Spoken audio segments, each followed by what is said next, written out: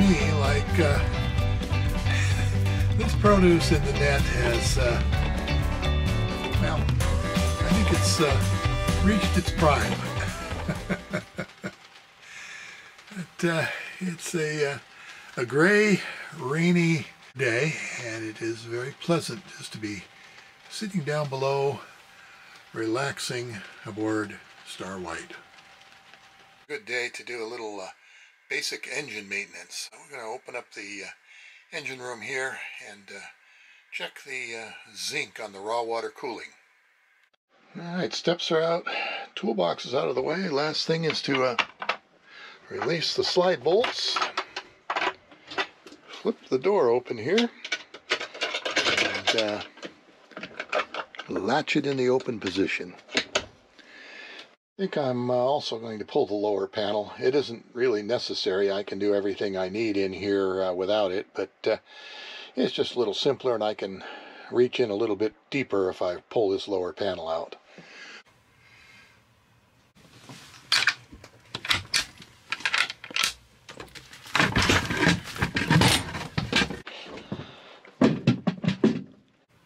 So there's our nice red little new Beta. I think we're up to just over 100 hours on her now.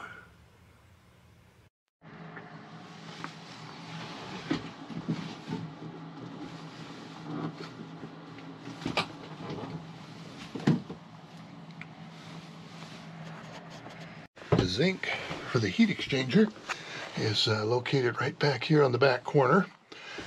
Pull that out and just make sure if it's in good shape, we'll leave it alone, or if it needs to be replacement, I do have spares.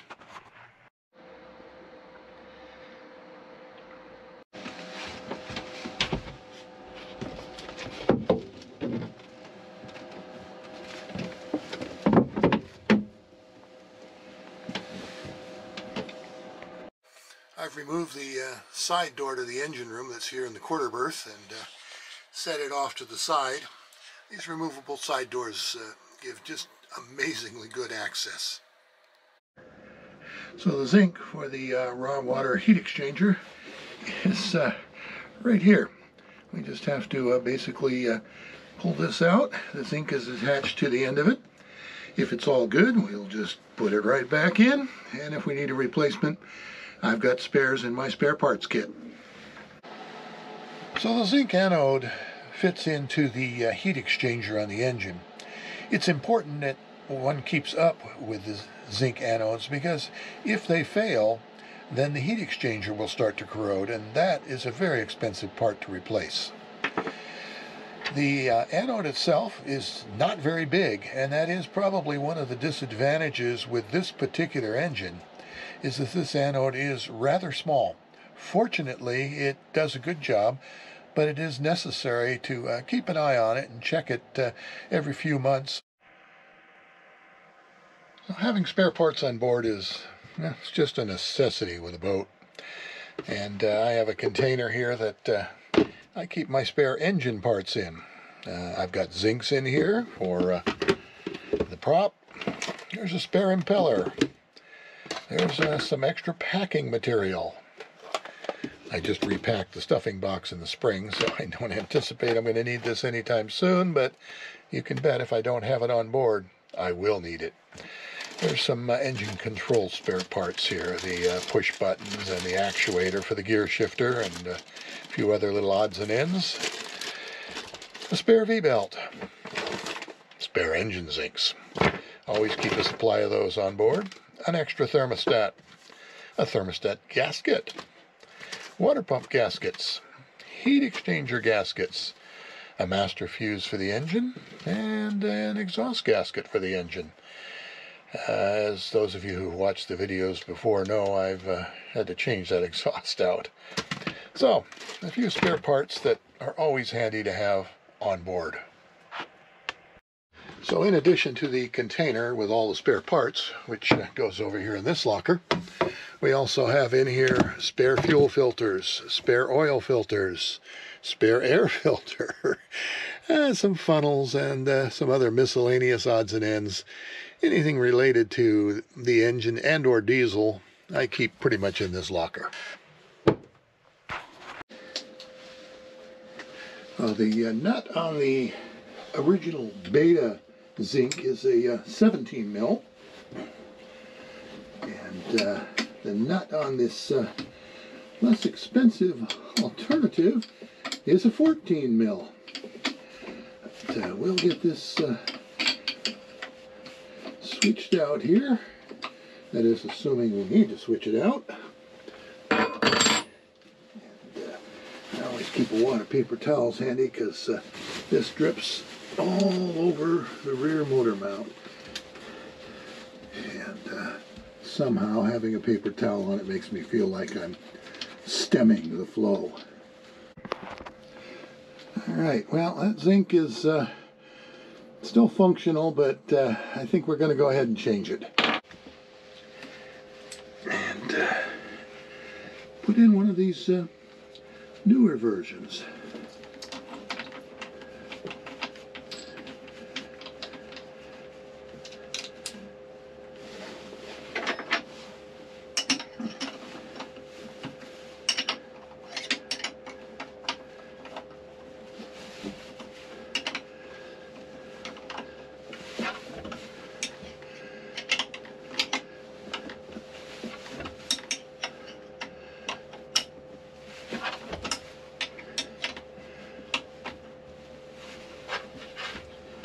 So I'm going to wipe everything down here, make sure that we don't have a leak, and call that good.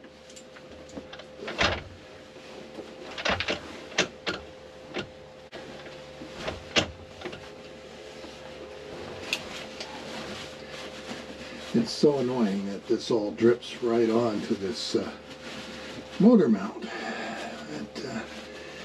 There's really nothing I can do about that, other than just try to keep it cleaned up afterward.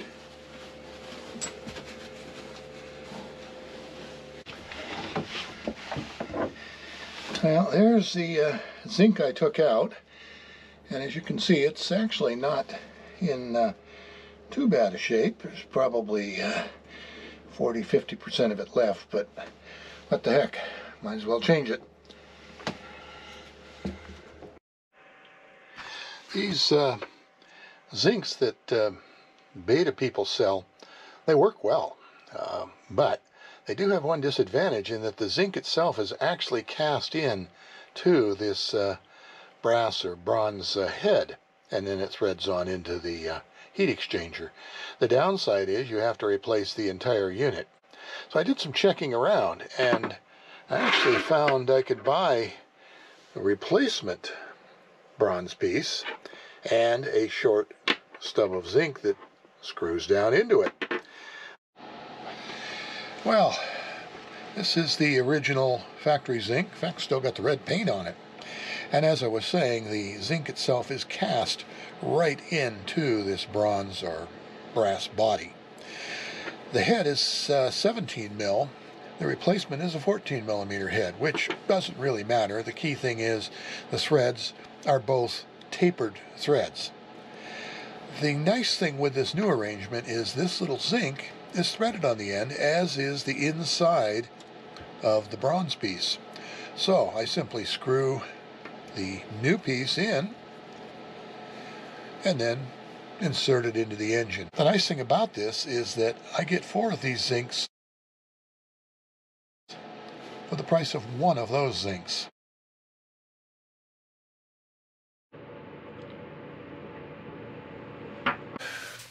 The zinc is okay.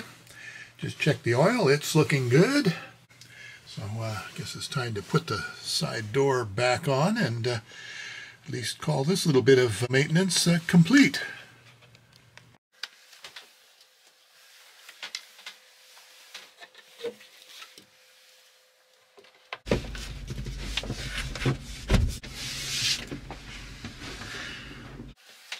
The quarter berth bulkhead is the last remaining piece of the original darkly oiled teak interior. The 2 engine room access doors are new and are finished with the clear satin finish like I used on the rest of the boat's interior.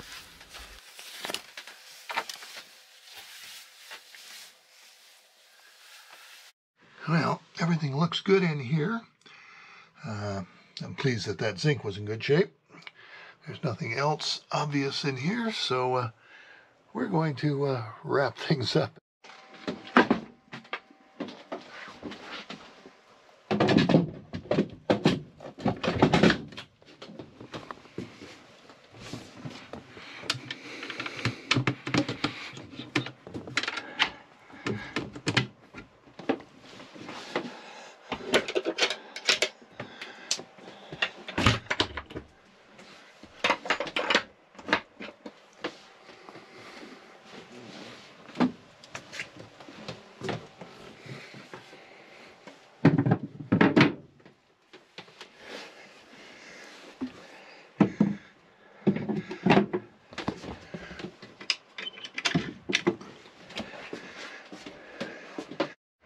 Oops, forgot the toolbox.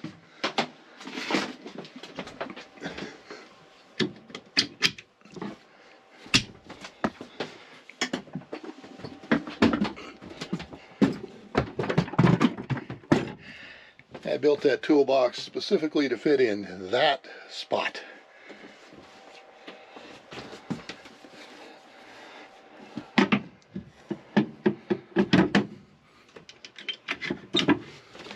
Okay, now we're done.